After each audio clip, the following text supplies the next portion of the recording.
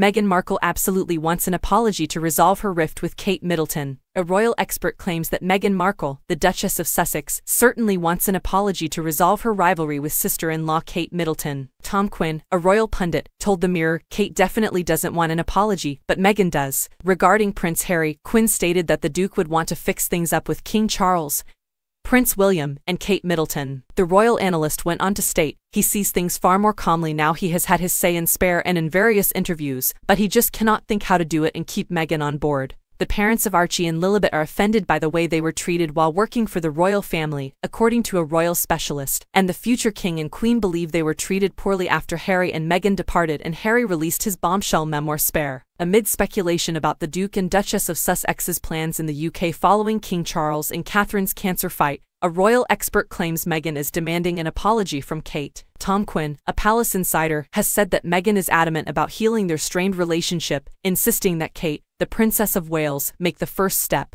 Kate definitely doesn't want an apology, but Meghan definitely does, Quinn told the Mirror. He also stated that Prince William, while mystified by the persisting schism, believes it is a minor issue that should be rectified quickly. However, among the royal upheaval, another voice has emerged. Jenny Bond, a well-known royal pundit, stressed the emotional cost of Kate Middleton's split.